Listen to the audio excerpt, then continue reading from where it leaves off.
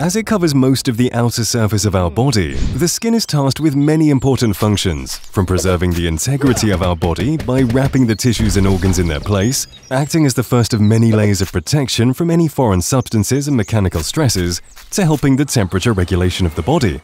Our skin consists of 3 different layers, each with their own components and functions.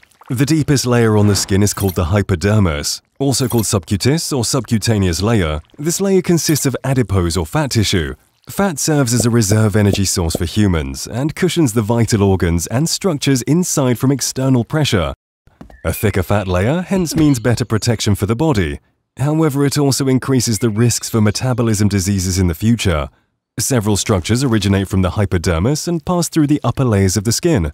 For example, the hair follicles, a sac-shaped organ where the hair grows.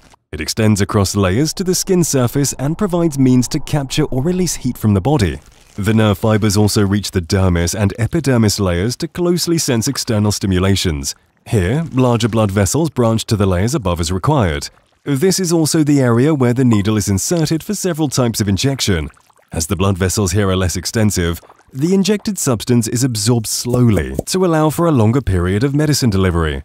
The second layer, the dermis, is the thickest layer of our skin, around 3 mm over our backs. It consists of 2 layers, the papillary and reticular layer.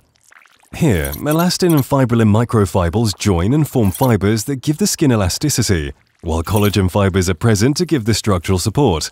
The dermal collagen is also responsible for 90% of the skin's dry weight. If punctured, the cleavage of the skin that corresponds to the orientation of collagen fibers and the elastic fibers is called the Langer's line. It's an important mark for surgery, as wounds parallel to these lines will heal faster due to less tension. Numerous structures reside on this layer, with some open up to the upper layer and the surface of the skin. The sebaceous glands produce sebum to maintain your skin's moisture and prevent microorganism growth. Most hair follicles originate here. The sweat glands, consisting of 2 types, the eccrine glands, to help maintain bodily temperature by secreting more sweat to the skin surface that evaporates and removes heat, while the other one is the apocrine glands, which only begin to activate during puberty. It's mainly found in the armpit and genitals, producing fatty sweat that is broken down by the bacteria, which radiates that horrendous body odor. Blood vessels to supply nutrients and remove waste to nearby cells, and also to regulate heat by dilation or contraction. Lymphatic vessels that provide immune cells to fight infection. Not less important, different types of nervous structure are spread throughout the layer to give the skin its ability to sense. The hair follicle can detect slight touch via the root hair plexus. Meissner corpuscle detects indentation and slipping of objects. Pacinian corpuscle detects vibration. Ruffini corpuscle detects stretch. And thermoreceptors sense warm and cold temperatures. Moving towards the superficial dermis layer, the papillary layer. Its raised dermal papillae complements the epidermal ridges from the epidermis layer, which give humans their unique fingerprints. The hemidesmosomes in the area bind keratinocytes in the stratum basale to the basement membrane above the papillary layer. Type 3 collagen runs along this layer to reinforce the skin barrier and to help maintain its hydration and elasticity.